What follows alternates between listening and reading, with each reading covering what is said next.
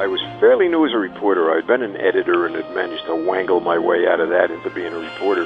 The Kennedy administration brought new zip to the nation, to Washington. There's no doubt about it. Everybody said that he was just licking his lips over a campaign against Barry Goldwater, which was what everybody expected to happen. I was living in Fort Worth, Texas, when John F. Kennedy, President of the United States, came to visit our city. I was a senior in high school, and during this time, it was a period of segregation. I think that he was one of the greatest speakers I ever heard. Just extemporaneous speakers that can just get up and speak, you know. I think he was extremely smart. Whatever I liked about him, he wasn't a coward. In the beginning of my career, I was also taken out to apply the White House press charters, as they were called. He was just the same with everybody, and this is why the press loved him so. Just about the time he came out to speak, the clouds broke, and puffy white clouds and blue sky, you know, all of a sudden. It was almost like magic. And that was when it all changed. And, you know, I mean, the weather changed. It was going to be a beautiful day. And I think that's when they decided they'd take the top off. He was one of these people that people loved him. They just wanted to touch him and be near him. He was a handsome man.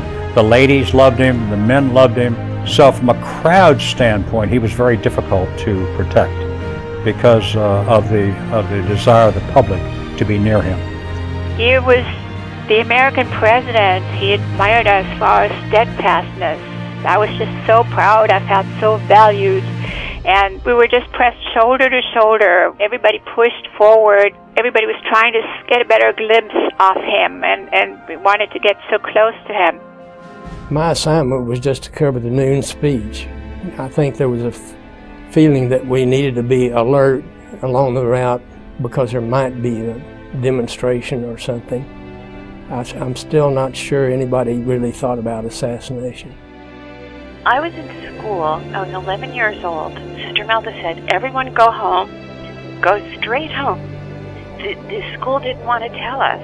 They knew that he'd been shot. I don't know if they knew if he was dead or not, but they wanted our parents to tell us.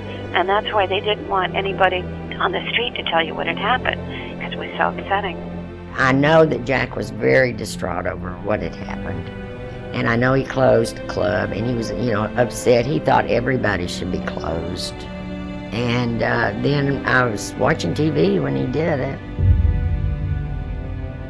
I was standing on the corner, right across from the entrance of the depository building.